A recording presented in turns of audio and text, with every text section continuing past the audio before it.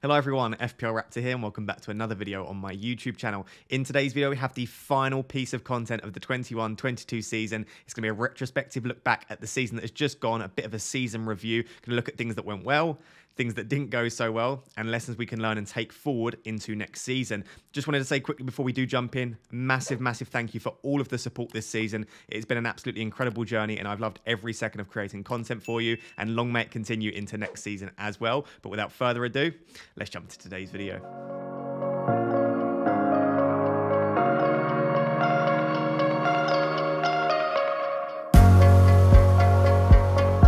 So guys, for the final time of this season, massive shout out to Ultimate Champions who have supported the channel all season with these sponsorships. And if you would like to support me for one final time for free, please do just give Ultimate Champions a go. And the main benefit of this is that if you think you're going to miss FPL over the summer, Ultimate Champions is a fantasy football game, free to play, powered by the blockchain. You collect your favorite cards as NFTs or non-fungible tokens. You build the best team you possibly can, and this will run throughout the summer as well, as they're looking at getting some different leagues involved. Once you build that team, the better it does in real life, the better the points you earn, the more points you earn, the better the rewards. You then can open different packs either by buying them or just getting them for free via your rewards. Build the best possible team. You can then sell and trade those players on the marketplace, as you can see here. It's just a super cool game, and I genuinely do think that you'll enjoy it. So for the final time this season, please do click the link in the description. First link there will take you to Ultimate Champions. You can give that a go, and if you do download Ultimate Champions, let me know what you think of it down below.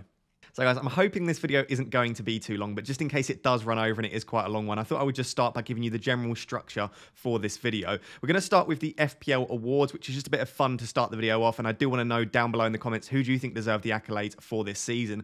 We're then going to look at just a couple of interesting FPL stats that I've picked out from across the season, both for players and teams, maybe some stuff we can take into next year. We're then going to take a bit of a look at the effectiveness of my decisions using the what if machine, which is a really cool feature. We've then got my sort of season progression and rank, and a bit of a discussion around whether I think it's the sort of rank that I deserved, with a bit of an analysis of luck this season as well. And we actually have some statistical models which can project, were you lucky or were you unlucky? And we can take a bit of a look at that as well. We've also got some stuff around captaincy analysis across the season, and also a bit of a look at the captaincy swings, because to be honest, they were absolutely massive this season. And I want to take a bit of a look about what those swings were. Were they the correct decision and a bad outcome, or should I potentially pick the other player? We're then going to look at my FPL team of the season, the players that have earned me the most points with respect to my overall rank, and also just total points. And then we're going to finish off with some lessons learned and maybe some things that we can take into next season. Obviously being a bit careful because every season is completely different. Hopefully you will enjoy the video. Like I said, chapters will be down below for all of these different sections, but without further ado, let's jump into the FPL Awards.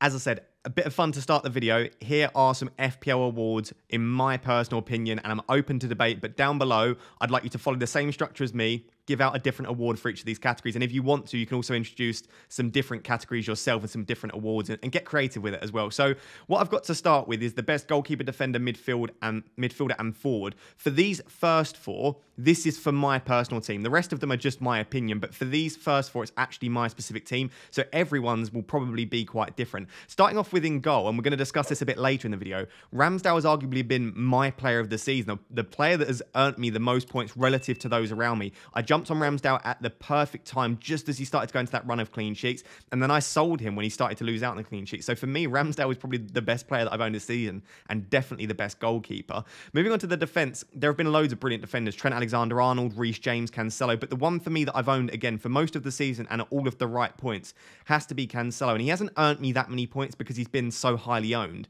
but I definitely didn't lose out on any points as a result of Cancelo, and I owned him at all of the critical points, and I actually captained him for 2 of the game weeks as well. So for me, due to the fact that he started the season fairly cheap in comparison to the likes of Trent and Robertson, and also just due to the sheer amount of points that he got, Cancelo is my defender of the season. Midfielder of the season was a tough one. I actually haven't really had one. I looked at some of the statistics, and I've also thought back to myself. There's really been no midfielders that I've genuinely loved owning across the entirety of the season. Obviously, Bowen was quite good at points, but I didn't own him for a lot of his hauls. I look at the likes of sort of Foden and Jota. I did own them at various points for some hauls, but a lot of these players have also harmed my rank as well. And I don't think there's genuinely, apart from maybe Salah, but again, Salah has harmed my rank on various occasions. There aren't really many midfielders that I've genuinely enjoyed owning and that I've basically got all of their hauls and haven't missed out on any of their points. So for me, Saka's probably the closest I can get to that. Again, I've captained him on 1 or 2 occasions, and I owned him for that period from like game week 26 to game week 30 when he got a few double-digit hauls. I did own him for that period. So I would say that probably Saka is just about my midfielder of the season. And of course, he's had an absolutely incredible season in real life for Arsenal as well. So I think he definitely deserves a mention. And then my best forward is a similar situation, but I think best forward for pretty much everyone. The forwards have been terrible this year. Again, we'll speak about this a bit later. There haven't been many good forwards. You've got the likes of sort of Kane has ticked along quite nicely after a pretty slow start to the season.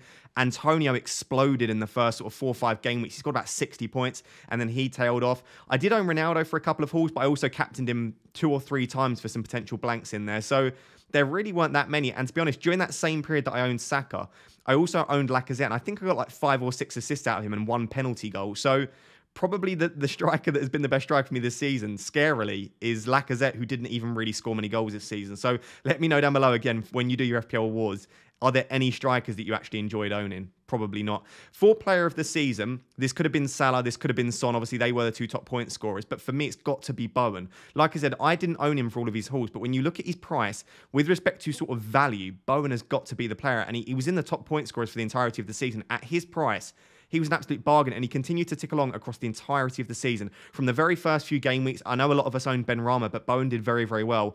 Through the middle section of the season, he was unbelievable. And then since returning from injury, he's continued to deliver FPL returns and FPL points as well. So I think Bowen definitely deserves more recognition from FPL managers. I think he's got to be the FPL player of the season, in my personal opinion. With respect to underrated player and cheap player, these could have gone back and forth. They're pretty much a very, very similar kind of award. But for underrated player, I've put Matip in there. I think he's the 4th or 5th top scoring defender this season. In fact, Liverpool, 4 of basically the Liverpool back four, Trent, Robertson, Van Dijk and Matip, they are 4 of the 5 top scoring defenders this season. So they've been absolutely incredible value. But Matip in particular, so cheap. Actually had a couple of price falls at one point. I think in the last 3 game weeks, he's had 3 attacking returns. So he's been really, really fantastic.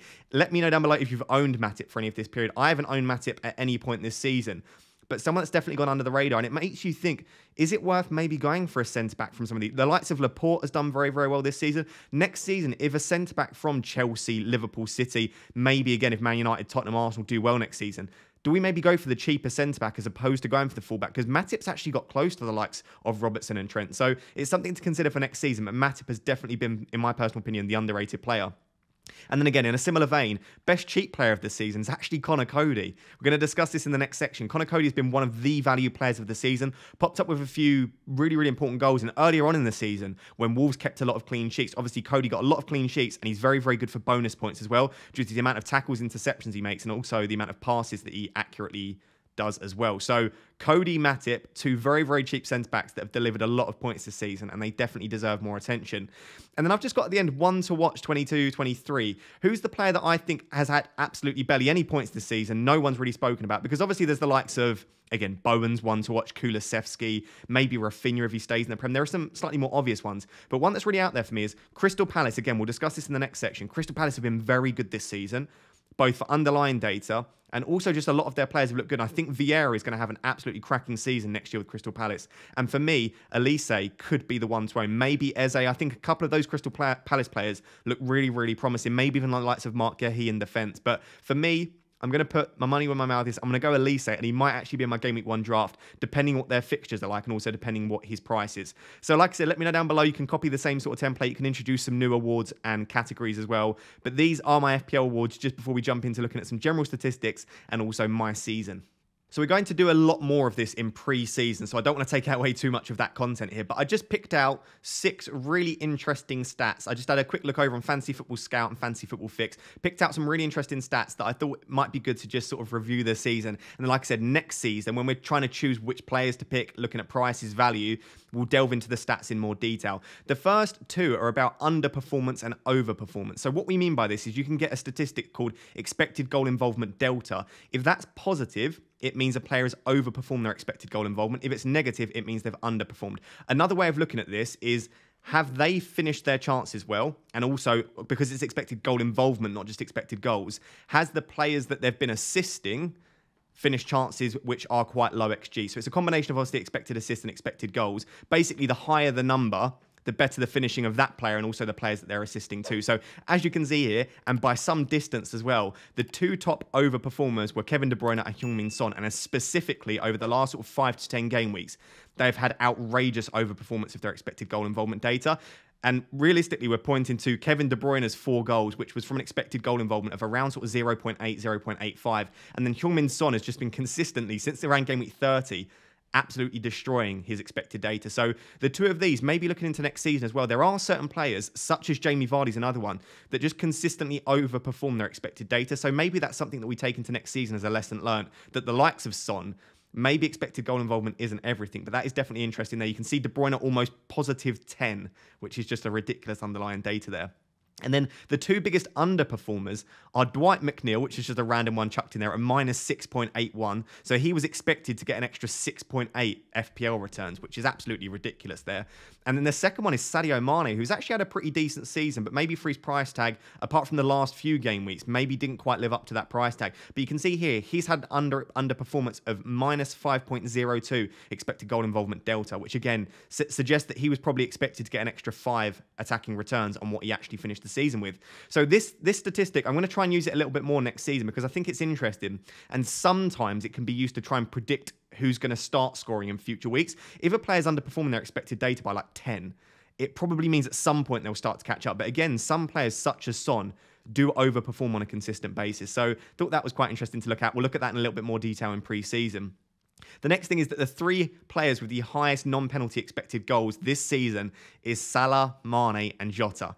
And that just demonstrates that Liverpool front 3 are absolutely outrageously good. If Salah does end up leaving, which there's been some rumours about, Diaz could be an exceptional option. Even if he doesn't, I expect Diaz is basically in their first choice front 3 now. So maybe Diaz will overtake Jota next season. I've got my eye on Diaz's price tag, although I have a feeling he could be up to the likes of sort of 9.5 million, which would probably be a little bit too much with the rotation that we're likely to see if they all stay at Liverpool, that front 5. So that's something to look at, but it demonstrates just how good that Liverpool front 3 is. And maybe we could start with the Liverpool double or triple up in the attack, although then we also have the likes of, again, Matip, Van Dijk, Trent and Robertson too.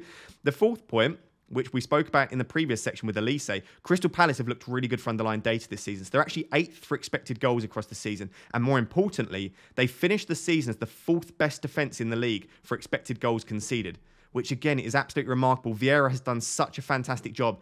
And I genuinely think, unless the fixtures are terrible, I will be starting the season next year with 1 Crystal Palace defender. Hopefully they sign a more attacking fullback. We've got the likes of Mitchell, Kelly plays in there, Ward. They don't actually have that many attacking fullbacks.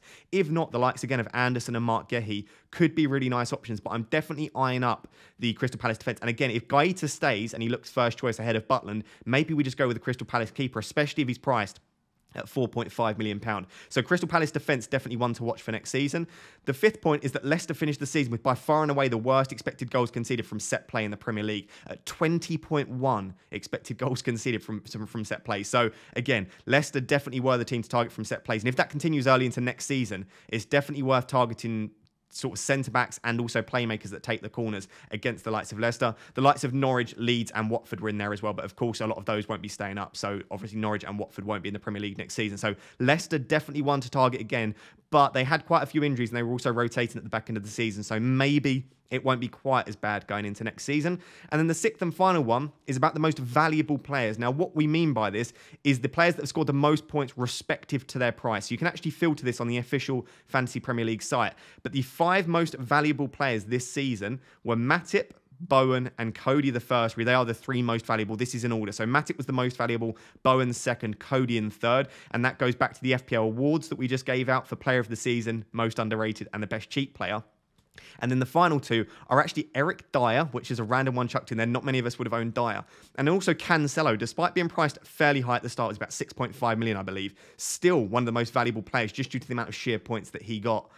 This does show that maybe next season we need to start looking at these cheaper centre-backs. Matip, Cody and Dyer, no one would have picked those at the start of the season. Actually, to be fair, I'm almost certain I started the season with Cody, but that was just due to the fact that I needed a 5th cheap defender and they had decent fixtures. But that's something that we might consider going into next season. Like I said, if Mark Gehi and Anderson are 4.5 million again, could be great options. Again, if there are Chelsea, Tottenham, Arsenal centre-backs that are 4.5 million, maybe these are the players we should be targeting for our 4th and 5th defenders. So I thought these were some interesting stats just to highlight. Like I said, in pre-season, we're going to take a real deep dive into the underlying data and try and predict which players are the ones to target for the new season. But I thought these were 6 interesting ones to start.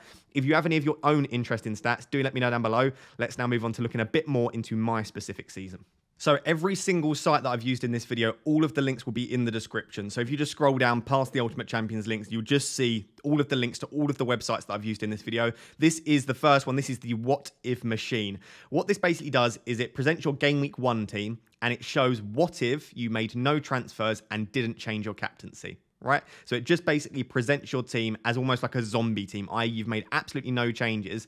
It's quite interesting to look at. And then afterwards, as we'll discuss in 2 seconds, it will then show you what your points would have been if you didn't make any transfers, and therefore how much your points are worth with captaincy and captaincy changes, chip strategy, and also transfers in there as well. So it basically tells you how effective your decisions have been. And you would hope for most of us, if we're making decisions every week, that there is a positive piece of variance, i.e. that our points have increased as the result of our decision. So this is my Game Week 1 team: Sanchez, Trent, Shaw and Tsimikas. Of course, they've suffered with injuries and also a bit of rotation. Gundogan in there, who had a really, really good end to the season and also a decent middle section. Salah was my captain, so obviously you can see there 530 points for Salah. It's assumed that I've kept him every week and captained him. We've then got Fernandes, who had a really tough season, to be honest. We expected him to do a lot better. Ben Rama, who started the season on fire. Ings, Wilson and Antonio, who are actually 3 okay strikers, I guess. And then the bench is Foster, Brownhill, Cody, and Luke Ayling. Again, I did start the season with Cody. So this is the way the team started. Not particularly great. I mean, it was a great Game Week 1, but then it slowly deteriorated. Game Week 2 and 3 in particular weren't the best weeks for me. And then we started to go on a decent run after that. So this was the team in Game Week 1. Let's take a quick look at how much my transfers were worth then and how much my captaincy changes actually earned me. So as you can see, if I didn't make any changes from that Game Week 1 team that you've just seen there, I would have scored 2,058 points, which really isn't that bad. It's pretty good. It means that I picked an okay squad. And of course, Salah being my permanent captain throughout the season obviously helped. If you started the season captaining Bruno, your what-if team's probably going to have performed significantly worse there. I got 343 points coming from the bench. Of course, that was via mainly through Tsimikas and Shaw not featuring at all. And 29 points coming from my vice-captain when Salah didn't play, which was Bruno Fernandes. Again, Bruno didn't have a fantastic season, so that's something to bear in mind there as well.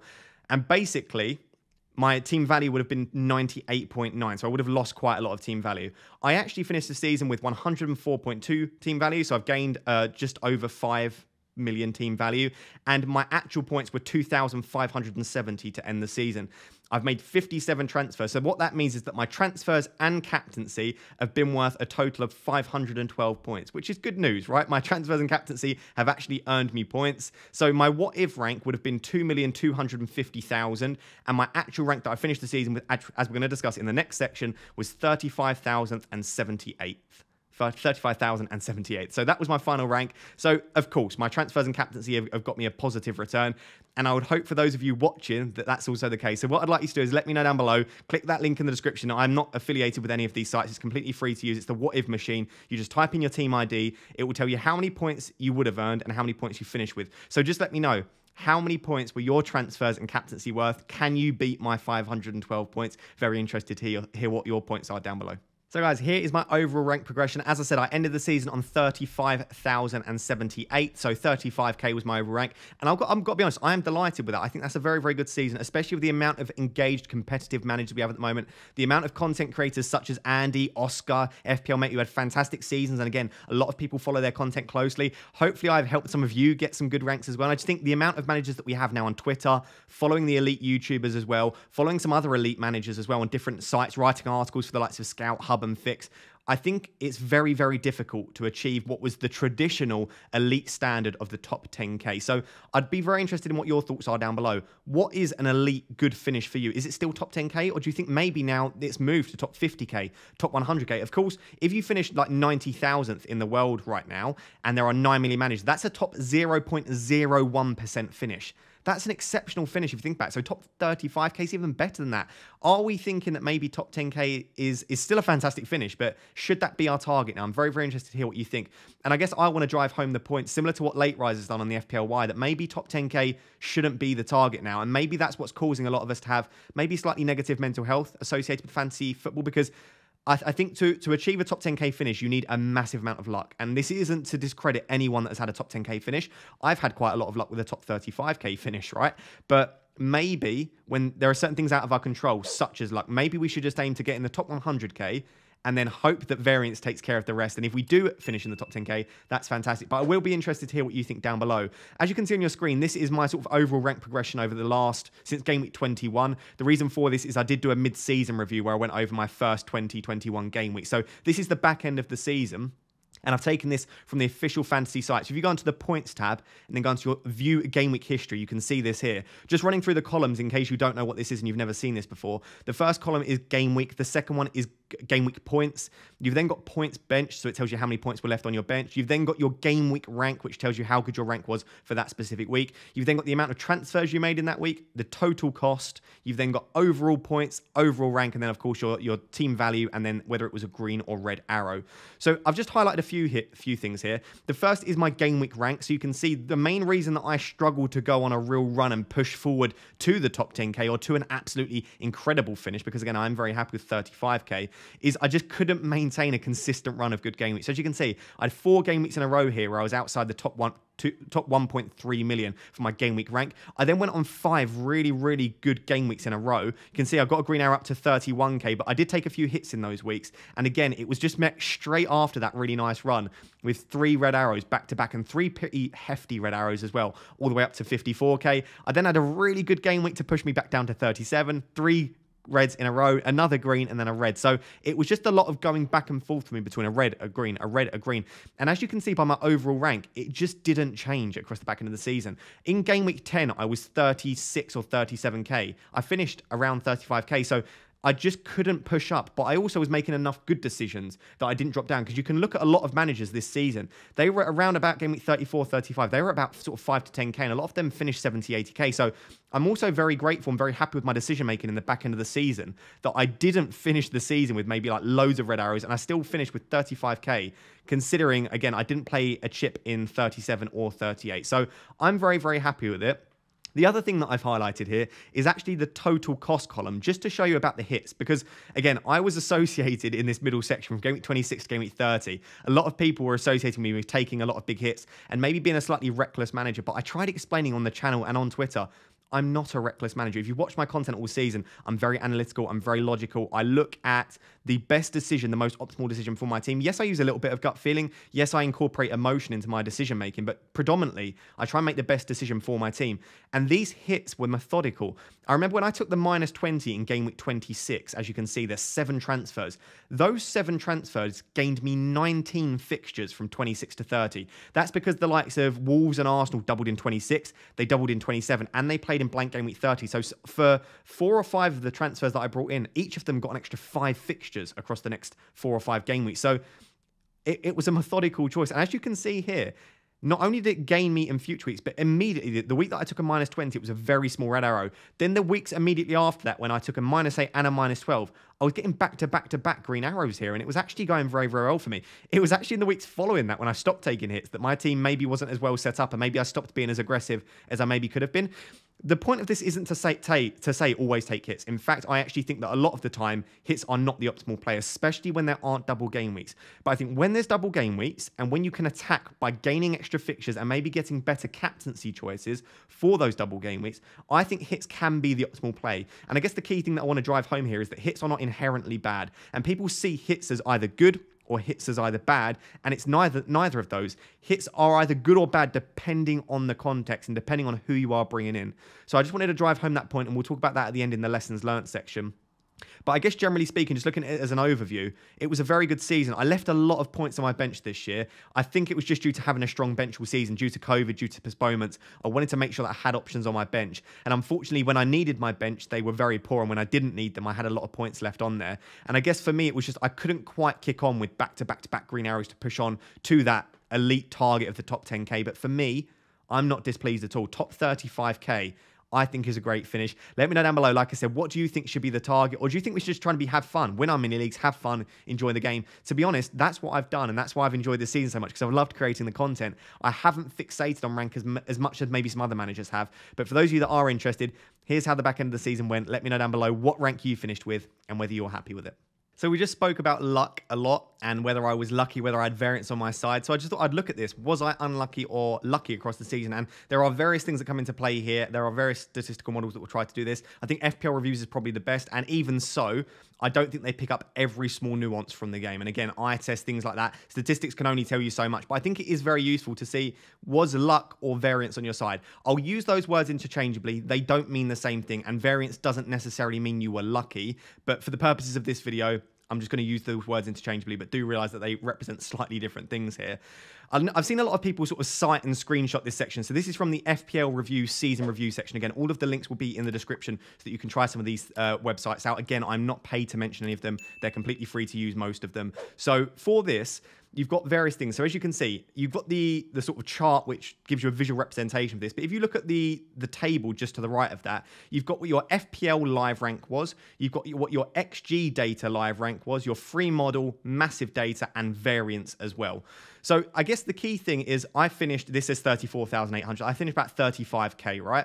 My XG data suggests that I should have finished 18.6K. So this tells me basically where my players were getting the opportunities from on the pitch. So the XG data, removing finishing ability based on expected data, my team should have finished 18.6K. So maybe that would suggest that I'm actually quite unlucky. Maybe there was some poor finishing. Maybe there were some other things at play there. But the XG data would suggest that I probably should have finished 18.6K. So maybe I can feel slightly hard done by there. The free model and massive data model, what this essentially shows is it plots your team according to what the FPL review model thinks your team should have scored every week based on their projections. So the free model is slightly less accurate than the massive data model. So let's go for the massive data model. That is projecting me to finish 6.7K based on the decisions that I've made based on this season and also the way that my team has been set up each week. So again, it tends to be anyway, if you're an engaged manager, your massive data is usually anyway slightly lower than your FPL live rank. The reason for that is we make optimal decisions based on data, and some of us, you might use the algorithm teams anyway. So for a lot of us, our massive data live rank will be slightly lower than our FPL rank. But once again, this suggests that both my XG data and my massive data suggest that maybe I should have finished in a slightly better position. The final one is variance, which is, I think, is probably the most interesting one to look at here. So this is basically how much luck you've had on your side, right? How much positive or negative variance you've had. So if it's a positive number, it means you have had a bit of luck on your side. You've had a bit of positive variance. If it's a negative number, it means you've had a little bit of negative variance or you've been a little bit unlucky. Almost every manager, or most managers anyway, will probably have slight variance on their slide. They'll have a slight positive number, especially if you have a good rank. If you have a really poor rank, there's a good chance that you've got negative variance, right? But I would say if you're probably in the top 15, 10K, most of you guys will probably have a positive variance number. Just to give you an idea of where most people sit, the Elite 1000, as you can see on the screenshot, you can actually select the Elite 1000. The Elite 1000 tend to sit between 68 and 70% variance, right? So my 67% variance, yes, I have gained 37.3 points via positive variance or luck, but that is in line roughly with what the Elite 1000 achieve and what most managers will achieve, around that sort of 65 to 70% variance. What that essentially means, as you can see in the text below, is yes, I was slightly lucky, but those around me were probably slightly luckier, hence my expected data and massive data live rank, right? So I was slightly lucky, but those around me, and potentially you yourself, were slightly luckier, i.e. you had slightly more positive variance. That is my interpretation of this. Apologies if I got that slightly wrong in the explanation or I'm not quite clear in this. But essentially, what you can do by using this season review element on FPL Review is you can get a bit of an idea. According to the projections and algorithms, how should your team have performed? According to expected data, how should your team have performed? And based on that, what was your level of variance or luck? So putting it all together, I was slightly lucky, but other managers in and around my rank were probably even luckier. So I guess I can count myself slightly hard done by. But realistically, if I look across my season, I was never on track for a top 10K finish. I didn't make the correct decisions to get a top 10K finish, and the outcomes were never positive enough for me to achieve that. So I think a 35K rank for me is probably about in line with what I deserve and what I should have achieved, maybe pushing towards top 25K, top 20K. At the end of the day, I'm very happy. Use the link in the description to get your variance data and also your XG data and your massive data, and let me know down below in the comments how lucky or how much variance did you have. So if you want to know where my season went wrong, this is 100% where it went wrong. My captaincy total points and selections for the season just went absolutely horrifically. So I finished the season with 634 total captain points. In some seasons, that's actually very good. But when you consider the fact that there were so many hauls this season and so many double game weeks, 634 isn't good at all. So the manager with the highest captaincy points this season in the FPL database was actually 908.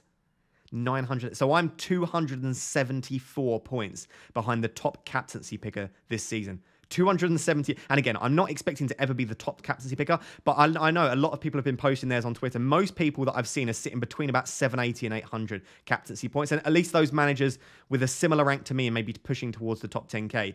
And I just look, and if I could have even got, not even pushing 800, if I could have got an extra 50 points from my captaincy, I'd be in the top 10K. So even if I had average, mediocre captaincy this season, I would have finished in a better position. So for me, if I look at the one thing that has defined my season, it has to be captaincy. It's not like I'm sitting here with 800 captaincy points going, if I'd have got an extra 50 captaincy points, I would have finished in the top 10K. I'm sitting here with very poor captaincy points and thinking, this is where my season was defined. This is where I don't want to keep talking about the top 10K, and I've said I won't, but where I could have won more mini leagues, where I could have got an even better finish, an even better season. And I'm going to try and highlight some of the mistakes I've made and where I could have gone wrong in this section and the next section. But as you can see, this is from game week 22 onwards. There's a lot of red captaincy blanks. And even the green ones, there were better captaincy options in a lot of those weeks. So captaincy in 22, Bruno Fernandes got 14, so I could have got 28 points from Bruno there. So that was a big one. Josh King in 23, I think most of us captained a Watford striker anyway. I look at 27 and 28. 28 in particular was a massive one. That was a double game week. 27 was the week that I free hit. Their course was really struggled in comparison to the likes of Kane and Son. There were quite a few here where I just didn't captain the correct player in my team, or I just didn't even own the top captaincy option. And specifically, I'm looking at from 30 to 38, or 30 to 37 at least.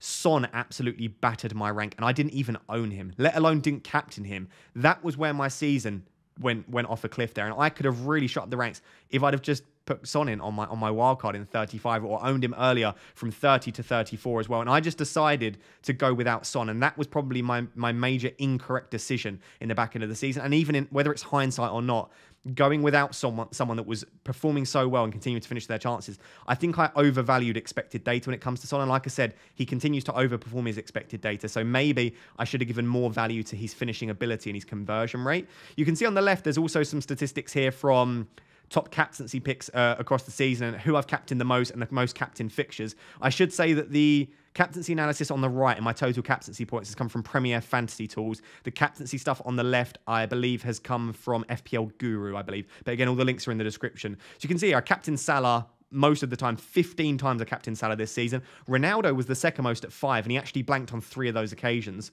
So maybe I should stop captaining Ronaldo. And then the rest of the time, it was just random picks here, like Weghorst, Rafinha, Antonio, Havertz, just random picks across the season. So maybe I should be sticking to the more sensible captaincy choice. It probably should look something like 20 for Salah, 10 for Son, and then a few others here and there. I really went different with a lot of captaincy options, and sometimes that paid off. Like, as you can see here, Fernandes, 24-pointer, Vardy, 30-pointer. Sometimes it works, but a lot of the time, I think I take too many risks with captaincy. And I think going into next season, I don't think I'm going to take less risks, but I wonder if captaincy is not the place to be taking risks and trying to be different, and whether you captain the safer pick, not necessarily with respect to ownership, but with respect to consistency and underlying data, and then maybe you go for the slight differentials with your transfers instead. That's something for me to look at. But as you can see here, my captain blanked 60% of the time against Norwich at home, right? 66% of the time against Aston Villa, which in hindsight, Aston Villa and Crystal Palace, with their data, maybe shouldn't have been the teams that I would captain against anyway. But I think it's interesting to look at.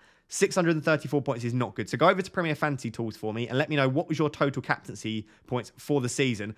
I guarantee for anyone around my rank of 35k or better, there will be very few people with worse captaincy scores than this. What I also wanted to look at is just where some of those huge captaincy swings were. And if I'd have just got a couple more of those right, what my rank could have been.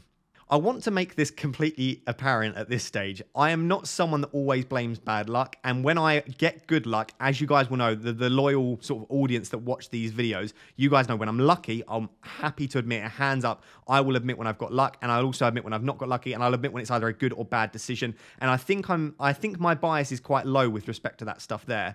I'm just highlighting a few captaincy mistakes that I've made, but of course, there have been captaincy calls this season which have gone really well for me. I remember captaining Foden one week when both Son and Salah blanked when Foden wasn't very highly owned. That was quite lucky. I think he scored in one of the final few minutes. So there have been points this season where I've made some good calls, but captaincy in general, I think I've been on the negative side of variance, and I think I've got quite unlucky with a few of the captaincy calls. But starting with game week 9, I don't want to go on and on about this because I've spoken about this a lot this season. This was the first one, wasn't it? Captaining Havertz in game week 9 over Salah. That lost. This is assuming that I own both players, which for all of these, I owned both players. If you own both Havertz and Salah, but you captain the wrong one, that lost you 21 points. At that stage of the season, that was massive. I went from 60k to 200k in 1 week. Pretty much on the back of just getting that decision wrong. 21 points was a huge loss at that stage. Game week 21, captain Antonio over Bowen. Only lost me 12 points. And I'll be honest, this was the one which I was happiest with my decision. Antonio was showing good underlying data, slightly better than Bowen. And at that stage, he had the potential to be on penalties. I just looked at it and thought Antonio was the right call for me here. So I don't mind that one there. Game week 22, captain Ronaldo over Bruno. This was frustrating because Ronaldo was on pens, as far as we're concerned anyway. And Ronaldo had better data. Bruno scored, I think it was a brace in a last-minute goal against Aston Villa. So that one hurt slightly. And then in 28, captain Rafinha over both Coutinho and Reece James. Over Coutinho lost me 20 points. And again, Coutinho's data wasn't that good. He'd just come to the league. He obviously did very well. I think he scored 2 goals and got an assist against Leeds, something like that. So that lost me 20 points there. These are just 4 of the decisions that have been, in my opinion, these are genuine 50-50s. I hate it when people say, oh, I was considering bringing in one of 15 players and that was a 50. That's not a 50-50 decision. Like, you've considered loads of different players. These are genuinely, the Vice armband was on the other player and it was, in my opinion, a 50-50 call. And these are only 4 of them. There are various other points across the season when I've got other 50-50 captaincy choices wrong. But for me, these are the main 4 that punished the heaviest. If I'd have been on the right side of variance, or just if you think it's just me making a poor decision, let me know down below. I'm always interested in constructive feedback. If I'd have been on the other side of variance, I'd have got the decision right on just these 4 captaincy calls, that would push me up to 7k overall rank, right, from 35k. It would have gained me an extra sort of 60 plus points here. So what this should hopefully show you is that not necessarily that you should captain the obvious player each week or that you should captain a certain... It just shows you how important captaincy is. That just making a few better captaincy calls each week or being on the right side of variance. In all of these weeks, my player could have easily outscored the alternative. It just shows that captaincy should probably be the most valuable decision each week. So let me know down below if you were on the positive side of all 4 of these, you would maybe be 65 points up on top of me. And even if we look back to more recent weeks, I mean, I didn't even own Son. But if you captain Son for his 42-pointer and 38-pointer, in the 2 weeks I captained Salah in both of these weeks, I believe, you would have been about 74 points up on me. So again, if you'd have made these 4 choices better than me and captained Son in the 2 weeks that I captained Salah, you're probably over about 130, 140 points on top. So it just makes, what I would say, I guess, 2 things here. Number 1, maybe again, because in all of these, I've captained the slight differential. Havertz was slightly more differential on top of Salah. Antonio was on top of Bowen. Bruno was slightly more than Ronaldo. And Coutinho and Reece James were both slightly higher than Rafinha. Maybe you captain the higher ownership player. It's very boring and it's not the way I tend to like to play, but maybe that's something to consider going into next season, at least earlier on in the season when we're trying to build a good foundation. But more importantly for me is making sure you have, in your opinion, the best captaincy option each week. It's worth using transfers. It's maybe even worth taking a hit if you think you don't own the best captaincy option to get the best captaincy option into your team. So like I said, let me know down below how your captaincy went, any captaincy mistakes you made or any captaincy positions where you was on the wrong side of variance. And also just let me know if you've nailed captaincy this year. I'd love to hear it in the comments.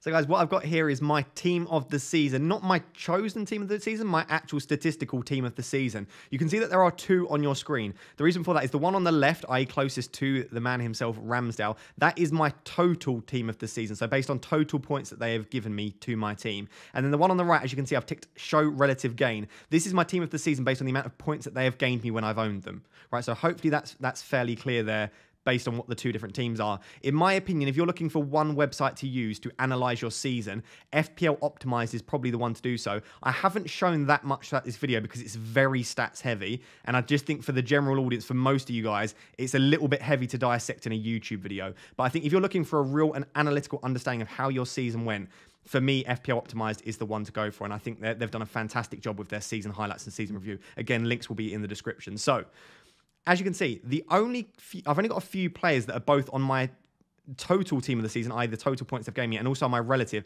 And Ramsdale is the one. And again, if I go through my player that has earned me the most points and gained me the most points relative to those around me, Ramsdale is top of the list. So he's been an absolute hero for me this season, especially considering he's a goalkeeper as well, which is quite rare to have a keeper do that much for you.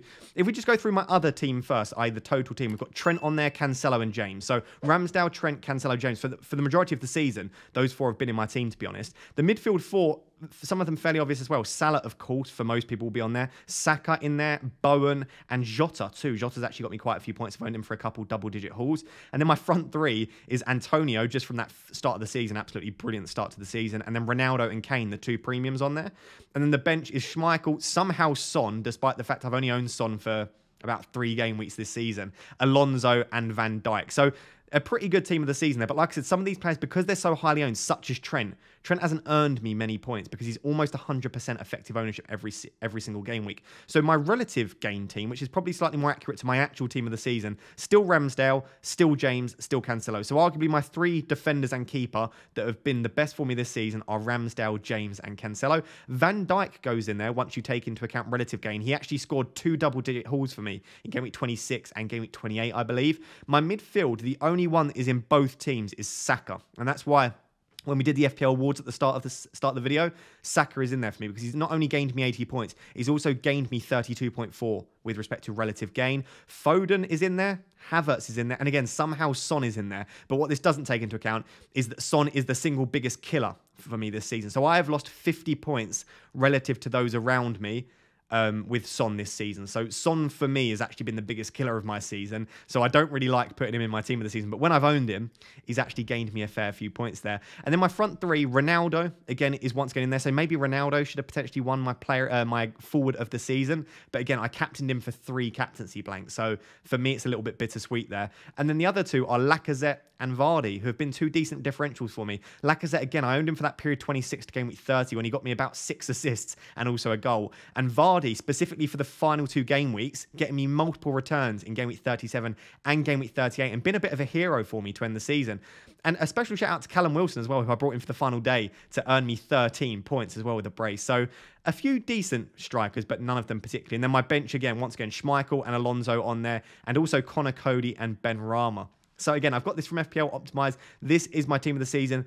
Ramsdale has to be the hero for me. James and Cancelo, special shout out. Saka in there as well. And to be honest, a couple of strikers such as Lacazette, Vardy and Wilson have been decent owns for me at various points. Let me know down below if you can be bothered to type it out. Who is your team of the season? Go with your relative gain team of the season because again, those are the players that have gained you points as opposed to just giving you total points. Very interested to hear your thoughts.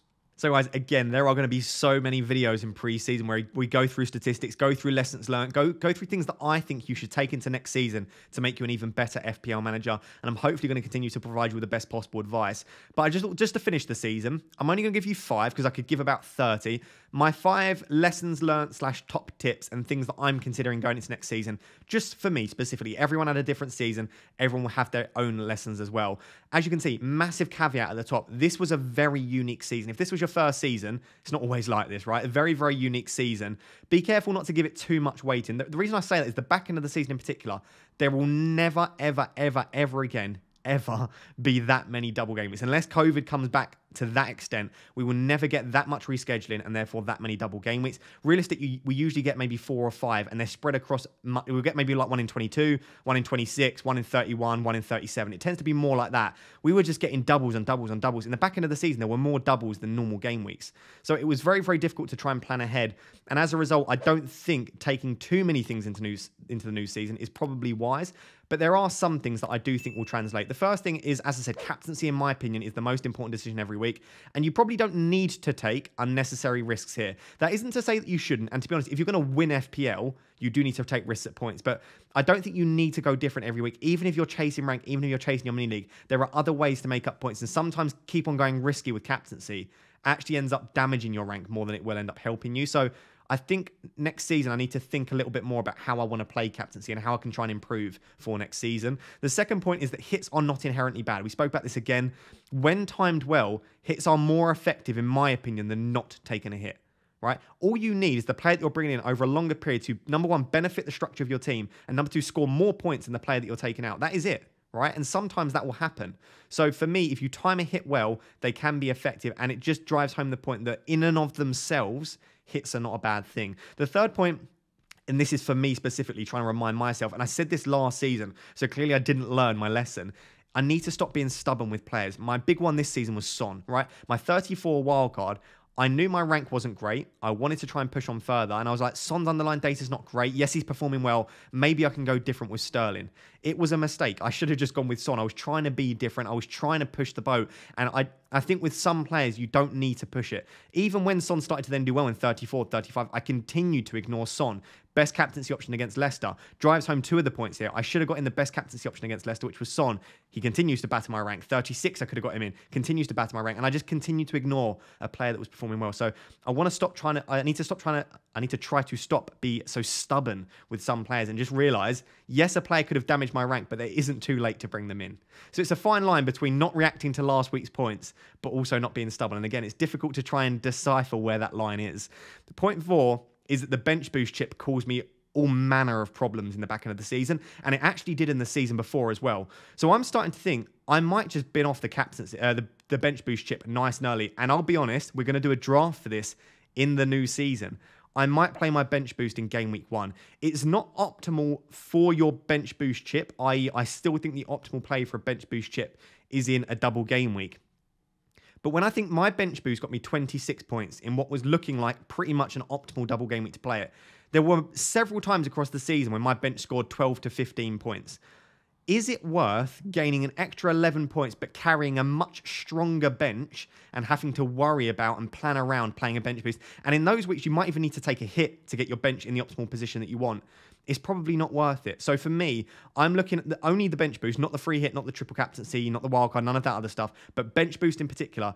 I'm thinking about playing that a little bit earlier, maybe getting out of the way and starting to focus on just putting money into my starting 11. And then the fifth and final thing, this is more of a psychological tip. And again, we will do some psychology videos in the summer.